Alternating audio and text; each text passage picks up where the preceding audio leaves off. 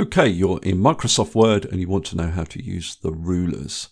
Now the first thing to do is to make sure you're actually displaying the rulers, and to do that just go to the View tab on your ribbon and there is the option for ruler. You need to make sure that is ticked. You also need to be in the Print Layout view.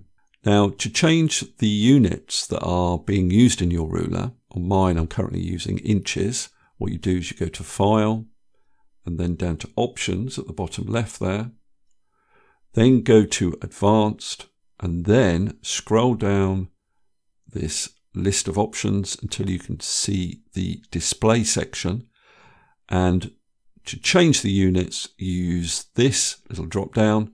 You can see you can change it to centimeters or millimeters, for example. I'll keep it at inches. The other thing you can do is show the vertical ruler. Now that is ticked by default, but if you can't see the vertical ruler down the side of your screen, just make sure that is ticked. Then click on OK and you're done. Now the first thing we'll look at is how to change the margins using the ruler. Now we'll do it for the vertical ruler first of all.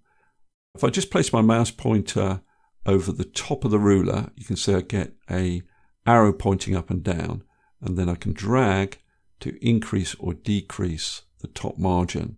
Now if you have a specific size in mind, hold down Alt whilst dragging and you'll see a little measurement indicator there. So I could get it to 1 inch, for example. Now I can do the same on the horizontal ruler.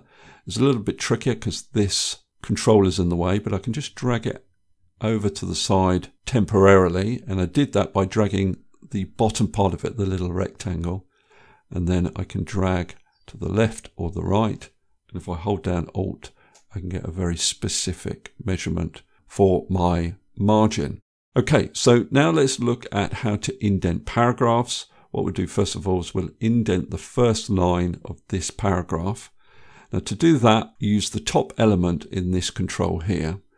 If I point at it, you can see it says first line indent, and if I drag to a new position, it indents the first line only of this paragraph.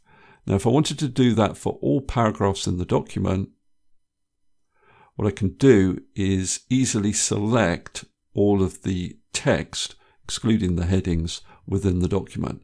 So to do that, I go to Home, and then I'm looking in the Styles group. Now you can see here that for this paragraph that I'm clicked into, the normal style is being used. How do I know that? Well, I can see a black border around it. Now if I right click on that normal style and then go to select all 35 instances, it selects all of those paragraphs within my document. So what I can then do is just drag that first line indent over to a new position. I can see this is actually slightly grayed out. That must mean there are different settings on different paragraphs. So if I click on it again, it'll apply that setting to all paragraphs. Okay, I'll just remove that first line indent. Now I want to talk about hanging indents, and we're going to apply hanging indents to this part of the document. Now the hanging indent control is the middle part of this indent control up here on the ruler.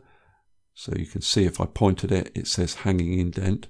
Now what I'm going to do is drag that to 1/2 inch. In fact, I'll drag it to 1 inch.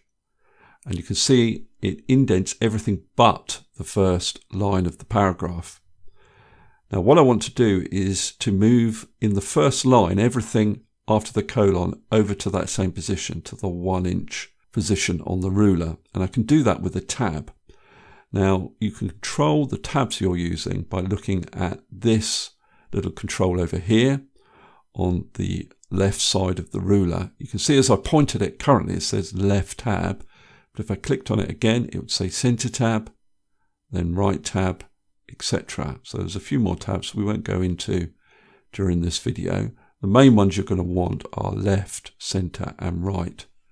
Now what I'm going to do with that left tab selected there is I'm going to click somewhere on the ruler. Let's say there. You can see I get my tab on the ruler, but what I want is that tab to be in the same position as the hanging indent. So I'm going to drag it over to that position, And then what I can do is use the tab key on my keyboard to tab this text over to that 1 inch position.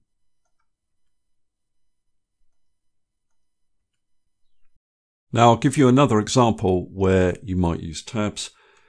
If I wanted to create a little table here, so I've got name as my first column. What I'm going to do over here is change this to a center tab, and place that tab at 2.5 inches. So what I can then do is tab over to that position and type email. And then I'm going to place a right tab over on the 6 inch position on the ruler, and I'll tab again and type address. So if I now come down on a new line, you can see that this text is left aligned. It's got no tab on it. But if I tab on my keyboard over to the email column, you can see that this is center aligned. If I tab again, you can see that this text is right aligned on that tab. So you can place as many tabs as you like along this ruler. Okay, that's all I wanted to cover in this particular video. Hopefully that's useful. If it is, please give me a thumbs up and subscribe, and I'll see you next video.